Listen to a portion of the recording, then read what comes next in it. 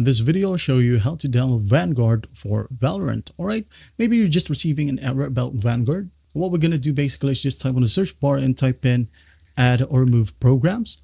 Or if you can see this one, just type in uninstall.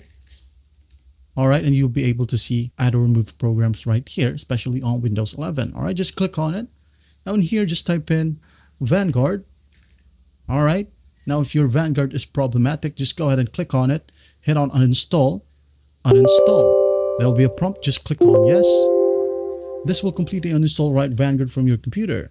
Game that depends on its functionality will stop working. Just click on yes. I'm going to click on yes so that I'll be able to show you how to download it. All right. Now, when we refresh this page, go back to apps and features, Vanguard, you won't be able to see it right here. Now, to be able to download it, you're just going to want to go to your Riot client. There will be a prompt again. Just click on yes. All right. Now wait for the Riot Games client to pop up. Now in here, just go ahead over to any game.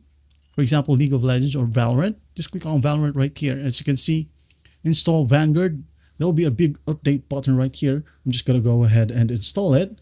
All right, as it will be quick. Now let's just wait for the process to finish. I'll be showing you the next steps. Now, as you can see here, it is done. Your game requires a system restart to play. Now just go ahead and restart your computer.